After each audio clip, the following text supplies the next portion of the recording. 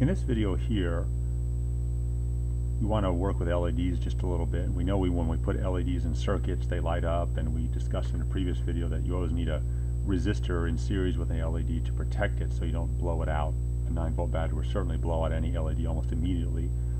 So we'll look at that just a little bit, some properties of LEDs, and in particular just to practice using our meter and to introduce you to how voltages work in a circuit a little bit. We'll use this simple LED circuit here and make some measurements with the meter and just sort of have a lot of fun here. So let's just take a look. First thing I will do is just put a standard red LED right into this circuit here. So it's sort of broken here in the circuit. I don't have anything operating right now. But if I go ahead and put the LED in, so it shares these columns with the output of the resistor and the input of that last red wire there.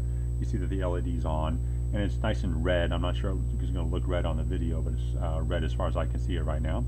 And just the other thing about LEDs is recall that they have this flat edge, which has to be oriented more negative. So I have the flat edge over here. And if I take the LED out and sort of flip it up the reverse way so the flat edge points the other way, nothing happens at all. So LEDs are these so-called polar devices. They have sides that must be, one side must be more positive than the other, and it turns out the flat edge for LEDs is marked that way because that's the side that needs to be more negative. And when I say more negative, it means it needs to point directly towards the negative terminal of the battery, which is this black wire right here, not the positive or red terminal. So just a couple things with voltages now. What I'm going to do is I'm going to go around the circuit. I'm just going to sort of measure the voltages that seem to be appearing across the resistor and the LED and sort of see what I get.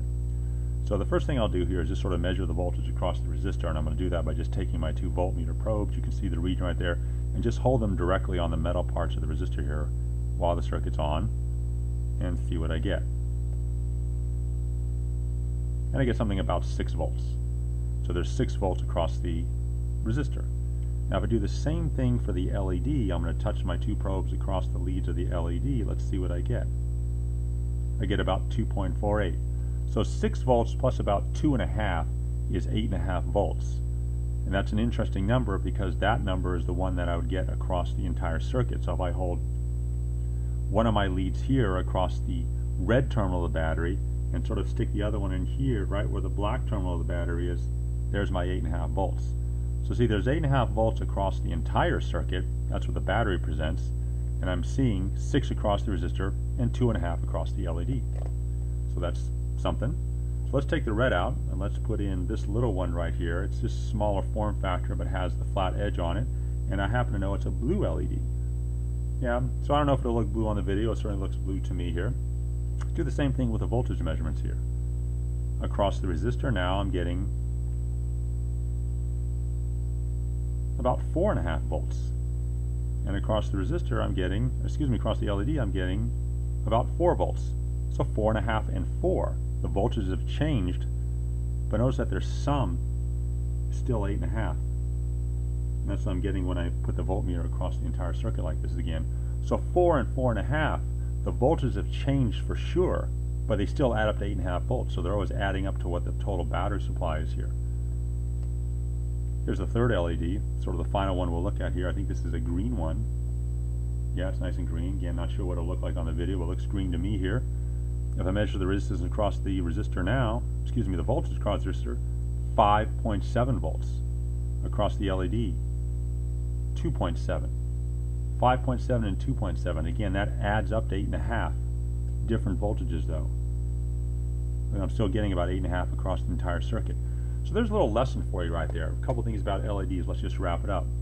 It turns out that all these different colored LEDs, they operate differently because of the colors that they emit. And so when they're fully on here, the voltage that each LED will have across it will be different.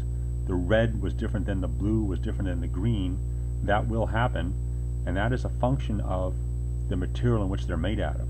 In other words, red, blue, and green, because of the quantum physics inside the devices, they will demand different voltages across them when they are fully on.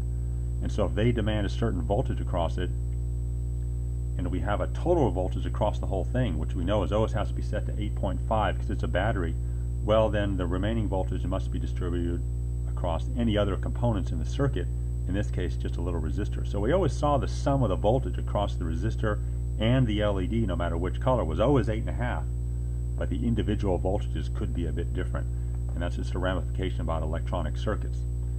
that if you start at the positive terminal of the battery, you will always get the battery voltage, and as you go all the way down to across the circuit all the way to the negative terminal of the battery, you must be at 0 again. So what it's sort of saying is that the battery is the highest voltage in the circuit, 0 is the lowest portion, and if you go around the circuit, you must sort of go from the highest voltage all the way down to 0 again.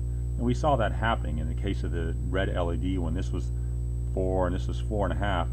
We start at 8.5 volts here. It should be a 9-volt battery, but 8.5 volts. If we go down 4 volts, now we're at 4.5 volts at this point right here. If we go down another 4.5, we'll be at 0.